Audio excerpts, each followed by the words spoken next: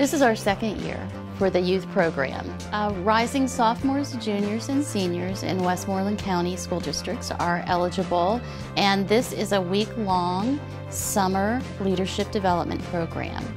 And we invite some fantastic guest speakers who help the students identify their leadership qualities already and how they might define and refine those. In addition to our guest speakers, we also spend part of the day, every day, at a different Westmoreland County site where we're talking to current leaders, like the county commissioners, for example, and we're visiting sites where we talk about historical leadership, like the Fort Ligonier experience. You know, we're talking about George Washington and his leadership traits. So we like to mix it up, you know, and keep the students moving and engaged. I would say they would get an immersion into Westmoreland County with regard to current leadership and the exploration of historical leadership.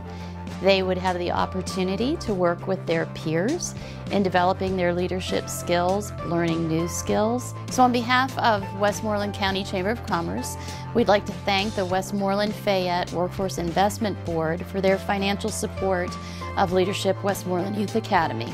Without that, the program simply wouldn't be possible. So we appreciate our relationship with them, and we look forward to working with them on this project in the future.